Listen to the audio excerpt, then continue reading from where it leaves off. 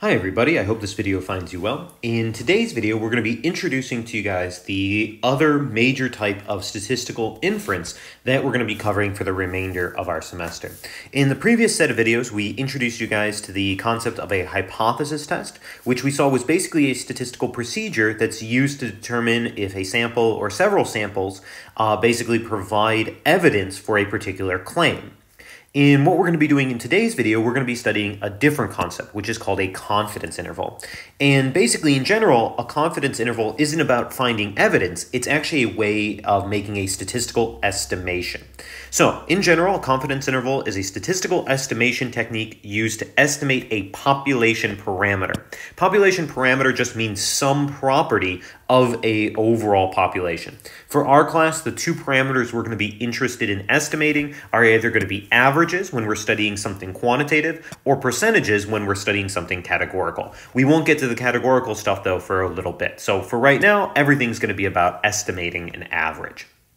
So, in general, confidence intervals are a two-step process. As we saw, hypothesis tests are always a five-step process, but confidence intervals are a little bit shorter. They're only a two-step process. So, the first step of sort of constructing or building a confidence interval is always a set of conditions. This is very similar to how there were conditions for the hypothesis test. In the hypothesis test case, if those conditions weren't met, then the results of the hypothesis test were not valid. It's the same thing here. If the conditions for a confidence interval are not met, then the results of the confidence interval cannot be considered a valid estimate for the population parameter. So there'll always be a set of conditions that we need to confirm.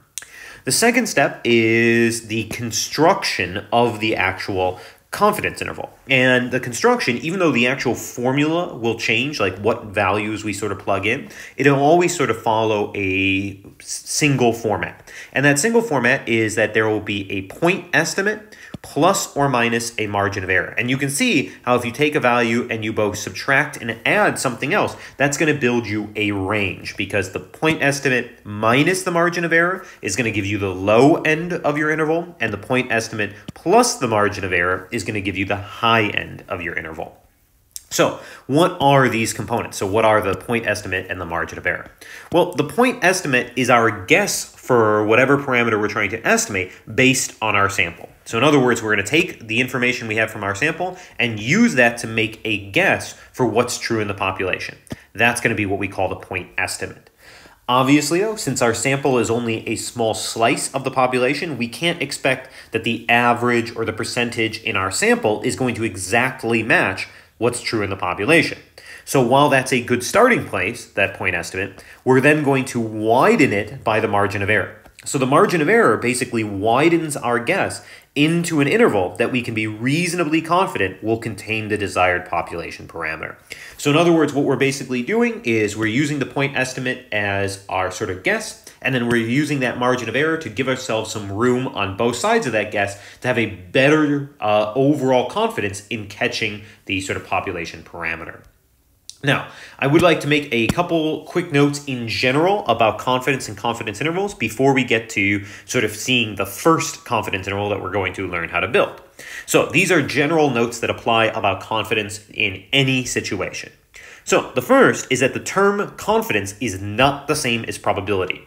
It probably seems like from just like an English standpoint that confidence and probability are similar. They are similar, but mathematically they should be viewed as distinct things.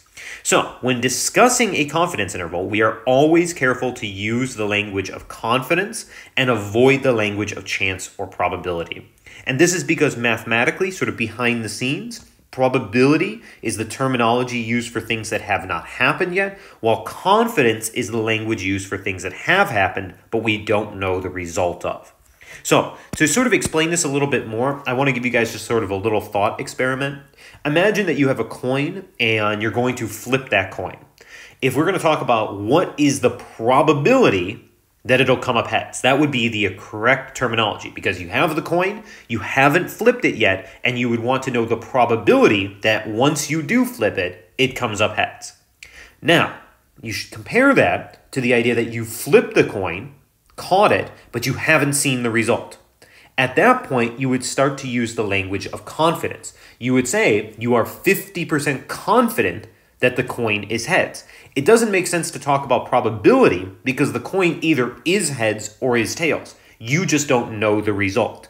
So in that situation, you would start to use the language of confidence because the result is there. You just don't know what it is.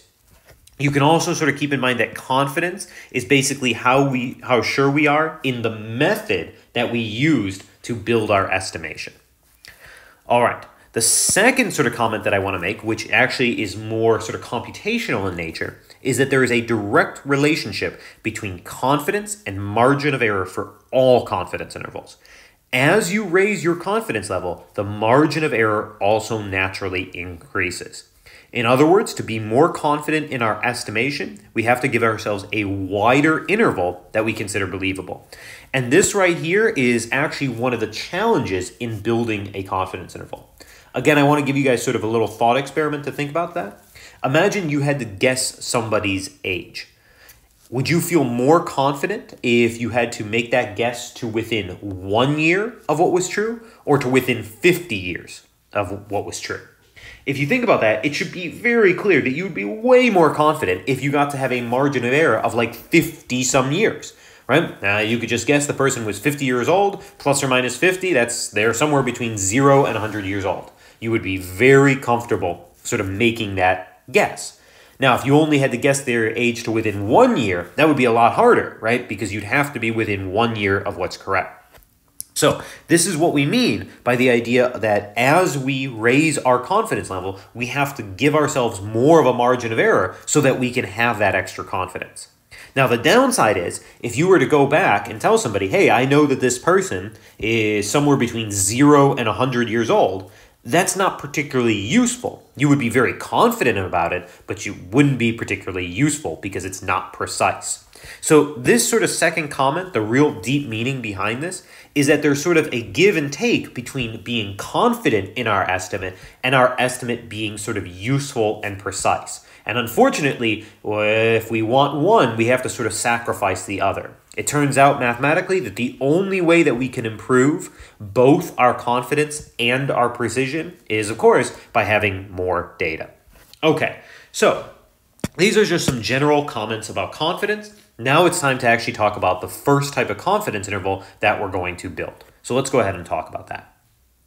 All right, so the name of the first confidence interval that we're going to discuss in this class is what's called the one-sample-mean confidence interval. Now, you should immediately, as soon as you see that, sort of realize that that's a very similar name to the first hypothesis test that we learned, right? The first hypothesis test we learned was the one-sample-mean hypothesis test. Well, you can sort of think about this as the corresponding confidence interval. This is the confidence interval you would use for the same sort of data. So, this confidence interval is used when you have one sample of quantitative data, exactly the same as when we did the one-sample-mean hypothesis test, and our goal is to estimate an unknown population average. So the one-sample-mean confidence interval basically is where you have one sample of quantitative data and you want to estimate an unknown population average. Let's talk about the two steps of this confidence interval. So first, the conditions. The conditions, there's 3 of them. They should look very familiar. The first is that the data has to be random and representative. The second is that the sample size has to be less than 5% of the population size. And the third is that the data has to be either approximately normal or the sample size has to be greater than or equal to 30. Now, if you look at these 3 conditions, these are actually the exact same conditions as the one-sample-mean hypothesis test. So if you think about this, this is saying that the exact same things have to be true for you to run the one-sample-mean hypothesis test and the one-sample-mean confidence interval.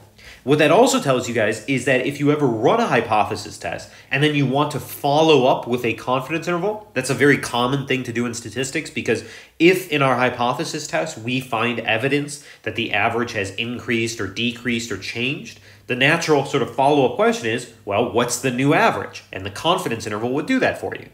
So if you ever need to do a confidence interval as a follow-up to a hypothesis test, you won't need to check these conditions because they're the exact same. All right, let's talk about the construction. So the formula for the construction is that we're going to use x bar as our point estimate. So this thing right here, this is your point estimate. And this guy right here, this t star s divided by square root of n, this is your margin of error, which we'll often abbreviate as the MOE. All right, most of these sort of variables you guys should be pretty comfortable with. We know x bar, that's your sample average. We know S is your sample standard deviation. We know N is your sample size. The only one that might be a little bit foreign to us is this T star. So let's talk about that. So T star, it comes from table C.